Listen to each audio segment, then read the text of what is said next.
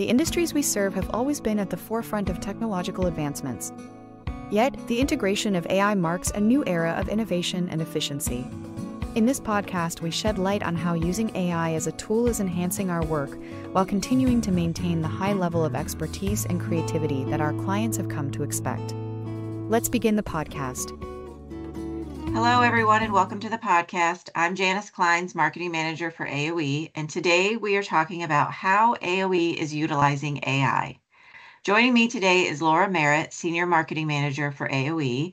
She's also AI certified by the Marketing AI Institute. Also joining me is Kimberly Kaler, President for AOE. Welcome, Laura and Kimberly. Thanks, Janice. Hi, Janice. So before we start, let's get the AI disclaimer out of the way. How is AOE using AI? Well, thank you for that question, Janice. I think the first thing I'd like to talk about is actually how AOE is not using AI and get that right on the table to begin with, which is we are not using AI simply to do our jobs. We're a team of journalists and professional marketers, and we take a lot of pride in our craft. Where we are employing AI, and we've worked really diligently over the last year to find the best way to do this, is to assist us with brainstorming, with outlining during the research component of the work we do. We don't use it to replace our expertise. We don't use it to create the strategic part of our craft and what we do, or the journalistic writing. So for example, we use AI in market research, which really helps us to be more targeted in our marketing campaigns.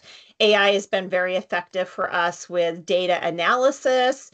It's become a very valuable asset in a lot of different ways, with some of like the meticulous just pulling information together. And this integration allows us to just be better at our craft. Okay, thanks, Kimberly, for clearing that up for us. So tell our audience about Jasper and why AOE has partnered with them. Well, I think I can answer that. Jasper is a cutting edge AI platform, and it specializes in content generation, idea development, and data analysis. We've chosen to partner with Jasper because we recognize the value it offers in enhancing the quality and efficiency of our services. As Kimberly mentioned, with Jasper, we're able to brainstorm, outline, and even conduct research at a much faster pace. That frees up our time to focus on the strategic and creative aspects of our work. The partnership also allows us to deliver highly targeted and personalized marketing campaigns that resonate with our clients' audiences. And that ensures that we stay ahead in the rapidly evolving market. Okay, so tell our audience how AOE is integrating AI to serve our clients. Well, we start first whenever we do a project, now using AI, no different than we did before AI, which is make sure that we understand target audiences, key messages, with an eye towards strategy and what we're actually trying to accomplish there. And then we can plug AI in to actually help us with the research part. Already mentioned that, data analytics is a really key area. AI also allows us to very efficiently manage idea generation. It allows us to analyze vast amounts of data, identify trends, generate innovative concepts that may not be immediately obvious. One of the questions that may be popping into your mind now is, hey, I've heard that, the articles that are sourced sometimes are made up, et cetera. Very important to understand that we're really diligent about the content that is presented through AI, and we build our own knowledge base in terms of the content that it's reading from. So it does allow us to make more productive decisions, as well as pull content together in a more efficient manner. Okay, so big question out there. If AI can do all this, why do we need AOE? So we need AOE because, and I appreciate the question, because we're not being replaced by AI. There's a lot of AI tools that are out there. Maybe you and your team have even started to play with them, but they're not all created equal. And we need to make sure that anytime you are using AI, you are not replacing the process that I mentioned with the understanding your target audiences, your key messages. I'll ask Laura to talk a little bit more about this in a second, but what's really key with the platform we use, Jasper, is that we actually train Jasper based on our industry, based on our clients, their brand, their personality, their preferences. So there's a lot of work that is put in by AOE to make sure that AI effectively works to help with the final product. If you just jump on GPT, you may or may not get good results. But the same things you turn to AOE for right now, the strategic mindset, understanding the industries you serve, developing the marketing campaigns, understanding your target audiences and identifying those key messages, that still is part of it. AI can't do that unless a human guides it with that part of it. Laura, do you want to comment as well, just a little bit more about how Jasper pulls in and into this equation? Yeah, absolutely. That's one of the things I really love about Jasper is the ability to really personalize the content. And we do this by telling Jasper what voice we're using for the content. So, for example, if we are doing something for a client, we would use the client's voice to ensure that the content generated really follows the same style as the client. We also Can I interrupt you for a second, Laura, on Sure. that? I like that what Kimberly said just a little bit ago about you need a human to guide you on that. So you need a human to know what the voice of the client is and Right. put that into Jasper. Is that what you're trying to say? Yes, absolutely. Gotcha. Additionally, we will provide Jasper, which with knowledge items, as we call them, and these are previously generated content. It could be a website, it could be a video, it could be a number of things, but we actually take that information, load that in to Jasper, and say, build this new content using these basically to give Jasper an idea of the style we want, the tone we want, those sorts of things. And as Kimberly mentioned in some of the previous, or in some of the other AI tools that we've previously used, and not to disrespect them, but they're very generic often, and they don't really give you that option, or you really have to um, take it to that next level when you're entering your request for content. You have to really spell out everything you want. Jasper asks you, so would Okay. you like to add a voice? Would you like to add more information about this client? So I really love that capability. But as you said, Janice, it's something that it's still reliant on us, the humans, Right. to Well, we have actually to know load what that. our client's voice is. And the Jasper or Absolutely. any of these other AI technologies don't know that if, they don't have the Right. personalized Right. relationship.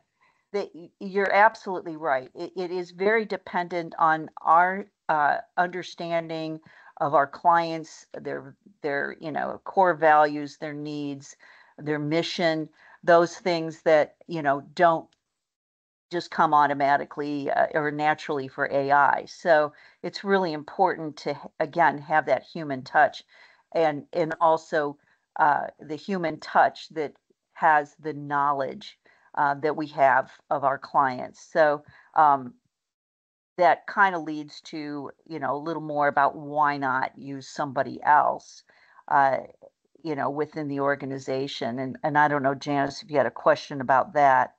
Well, I do. That kind of cues me up for my next question. With this new technology, it can be difficult for, people to figure it out.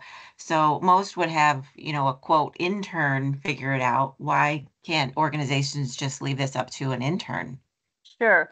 And intern interns are certainly very valuable to an organization, but relying on them to generate content using this technology like AI, um, it can fall short because they don't have that deep understanding or strategic insights needed to align the content with your business goals, and your brand voice. Again, going back to, the relationships that we have with our clients and our ability to really dive deep into what is, their goals are, what's driving their organization. So that's something typically an intern, at least right out of the gate, does not have. It does seem like it's a great, a quick fix, but it's really, in the long run, it's probably not the best route to take. These Laura, tools, can I yeah, add a comment here? So I see a real parallel with this discussion with when social media came into play. And so many organizations came to, AOE for their PR and their marketing efforts. And then when social media came about, oh, it was this scary technology that just the young people did. So the answer was just to hire an intern or have an intern do it because they were already right, doing it. right, And we quickly learned, we meaning our clients, they quickly shared with us that it didn't work well because their interns didn't necessarily, or quote, the young people didn't necessarily know the industry or didn't know their, again, key messages, target audiences, those things that I always harp on quite a bit. So right.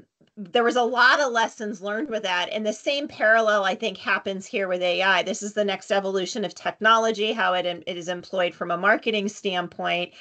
And to Laura's point, no offense to interns. I'm sure there's some awesome interns out there that would do a really great job with AI. Same with young people. We have young people. We need young people in our industry. But we need to make sure that there's still a connection to the greater overall strategy and the messaging, not just making technology somebody else's problem. Yeah, yeah, I mean, absolutely. And, as you were talking about, Kimberly, and we saw with social media, when you have someone coming in new, who doesn't really have that background, that experience, um, they may miss those nuances. They may miss those, errors that AI can make and does make. And so that's why it's really important to have that experienced group like AOE, to come in and make sure that the information is not only accurate, very important, of course, but also tailored to the specific needs and the industry standards for the client. So another thing I'd like to just add, quality assurance is also really critical. And and by that we mean that rigorous review processes, where we check that accuracy, check the relevance and the context. This is something, again, going back to an intern, somebody new to the organization, not very experienced, they may not have that review process in place and really understand exactly the steps they need to take to ensure the content is accurate, relevant. My next question is, um, you talked about processes and all that and reviews. So what would a typical project look like, that AOE would use AI for? Well, I'll start and then I'll kick it over to Laura because I'm sure she can add, with her experience using the platform, quite a bit of context here. But we start again by looking at what the client is trying to accomplish, and then we look at their brand and we look at their existing assets. So because we train the tool that we are using, we set up a style guide, brand, we upload examples of past case studies, PowerPoint presentations, tech data sheets, newsletters, etc.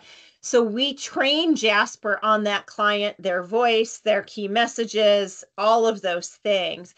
So that actually takes quite a bit of time. And that may be a question you have is, oh, gee, if AOE is using AI, you must cut the workload in half. Are you only going to charge us half now?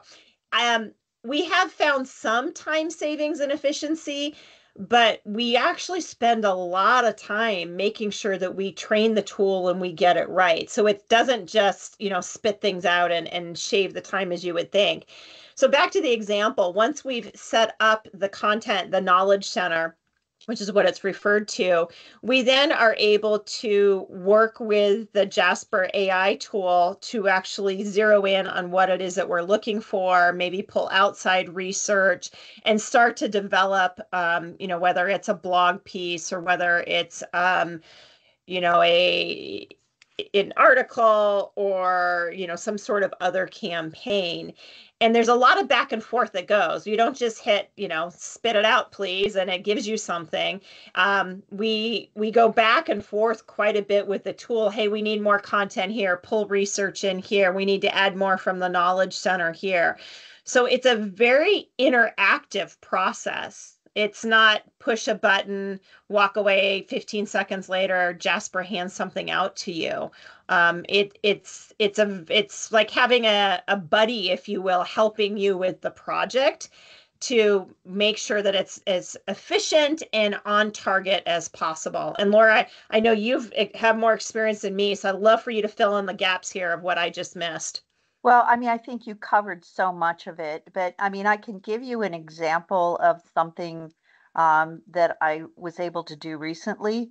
I had a client ask me, we had, basically provided a blog post to them, which they really liked, but they decided they wanted some third-party quotes inserted throughout the blog post on the topic. And so I typically would go to Google, which by the way also uses AI.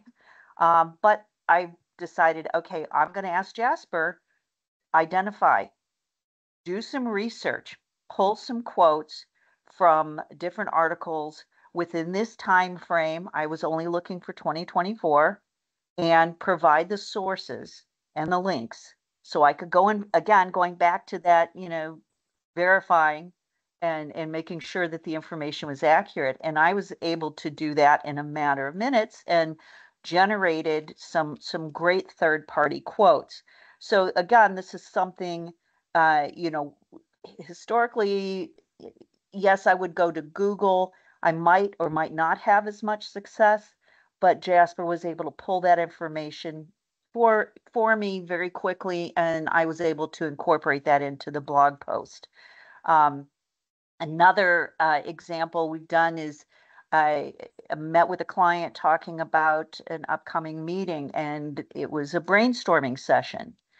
I wanted to build out on that. So I took the information and from the call, and I asked Jasper, help me build out on some of these ideas and give me some new ones. And so it was able to spit out, some more detail for those we had come up with, and also threw in some new ones that we hadn't thought of on the call. And so we were able to go back and really kind of flesh those out some more. So it's really great at researching. It's great at brainstorming. I've used it for outlining campaigns. Again, though, have to go back to, as with any AI tool, as much as, Jasper's terrific, as with any AI tool, a human being has to review it, and we're going to ultimately be doing some tweaking, if you will, to make sure that it is, aligning with our goals and our clients' goals. Okay, sounds like I've used it a few times myself, and it's a very specialized tool. Yeah. So my last question, and I know you've touched on how, things we've done for clients, but if you have anything, tell our audience the benefits of partnering with AOE when integrating AI into your business processes.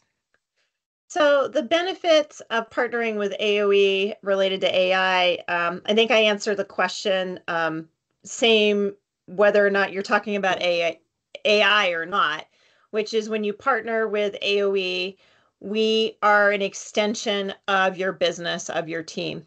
We understand, we do a deep dive, we become your partner, we learn the challenges you're having, who you're trying to reach. what messages are resonating and what maybe is not working. And we spend time with you. We don't just give you cookie cutter solutions of do this, do this, do this. We really understand your business and become an extension of that and have a vested interest in seeing you succeed. So AI has become another tool to help us be efficient in terms of how we're pulling things together. But it doesn't replace us in any way. It doesn't, yes, maybe it saves us a little bit of time. And Laura and I have talked quite a bit about this. I'm not sure if it really saves us all that much time or if it just makes our product that much better. And that's what I have learned is that we're able to do even a better job. But again, that's because Jasper's become an extension of our team, and we've got this back and forth as we just continue to build and build and build and build. So to all of you listening, if you have any interest at all in playing with AI at all, we'd love to actually do a pilot project for you, show you what it can do, partner with you on it. It doesn't have to be scary. We've spent a lot of time getting people certified and understanding AI and then really committing to this tool so that we can continue to improve our service and continue to provide just what we believe the market needs. So, Laura, anything you want to add as a final wrap up? Yeah, I think I would just like to say, AI is not a fad. It is not going to go away. And I'm particularly proud that our organization has basically been, I would almost say at the forefront within the industry as far as really embracing the idea of AI and its capabilities while also recognizing that there are potential risks. And that's why AI, it's a great tool, but it has to be handled by human beings who have an understanding of what its capabilities and its limitations are. Gotcha. Well, thank you both for joining me today on this podcast. For our audience, you can find this blog on our website at aoeteam.com. We also have other valuable resources on our Digital University website at aoedigitalusuniversity.com. Thanks, Laura and Kimberly, both for joining me today. Thanks, Janice. Thanks, Laura. Thank you so much for joining us. We hope this session provides value, and we hope you will join us for our next podcast.